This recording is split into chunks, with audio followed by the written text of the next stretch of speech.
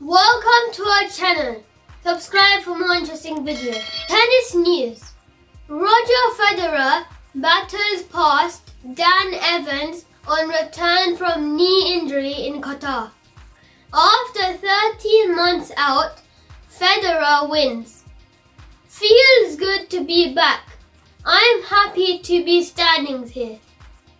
Roger Federer celebrates beating Dan Evans in 3 sets at the Qatar Open. Feels good to be back, Federer said. I'm happy to be standing here, regardless of if I won or lost. But obviously winning feels better. Dan played a good match too. He's been a wonderful training partner, as well with me the last weeks. We played over 20 sets and it went on. It's great fun.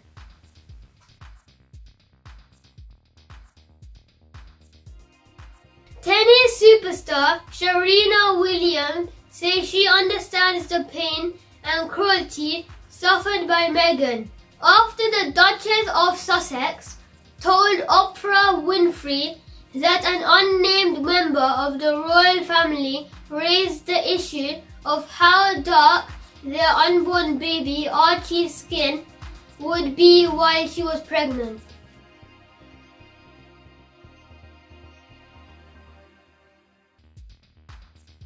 Cycling news. Tyre Hagen Hart was taken to hospital for checks after being left feeling a bit dizzy following the crash which ended his participation in Paris. The Giro d'Italia winner came off his bike on the descent of the penultimate climb, Mount Browley, around 19 kilometers from the end of the 187.6 kilometer fourth stage from Chalon-sur-Seine to Riddles. The 25-year-old Londoner remounted and attempted to finish the stage with the help of his teammates, but was in obvious pain, and the team revealed after the stage that they were concerned he had taken a blow to the head in the incident.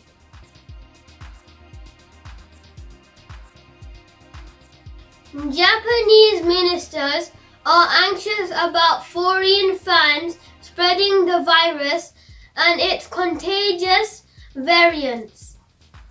Overseas citizens are still not allowed into Japan, although those regulations will be lifted for the Olympic family when the Games take place from late July.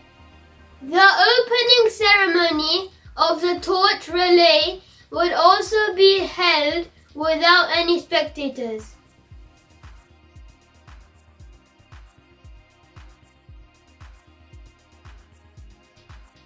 Football news. Joachim Löw to leave Germany manager role after European Championships. The 61-year-old has been in charge of his country's national team since replacing Jürgen Klinsmann in 2006. He had a contract until the 2022 World Cup but approached the German Football Association to end it early. I take this step very consciously, full of pride and enormous gratitude, said Löw, who led his country to victory at the 2014 World Cup.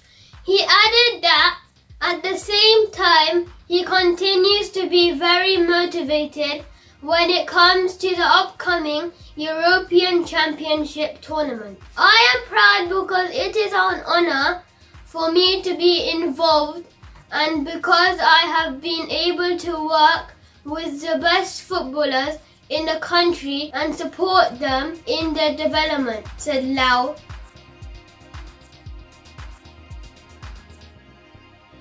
Thanks for watching our video.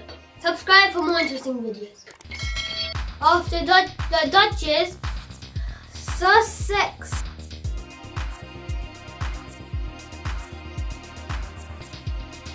Next.